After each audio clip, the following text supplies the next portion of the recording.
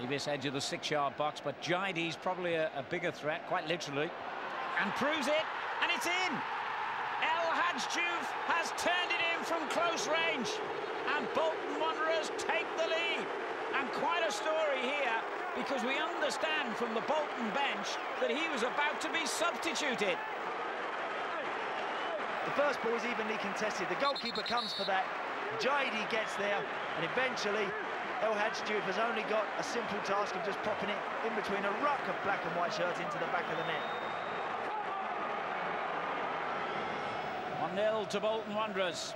Now Newcastle have got to come out of their shell a little bit more.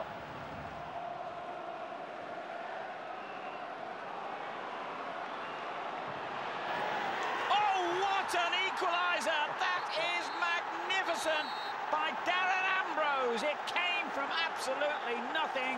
It was unstoppable. It dips under the goalkeeper right at the last minute. What a strike. Now we've got a game on our hands.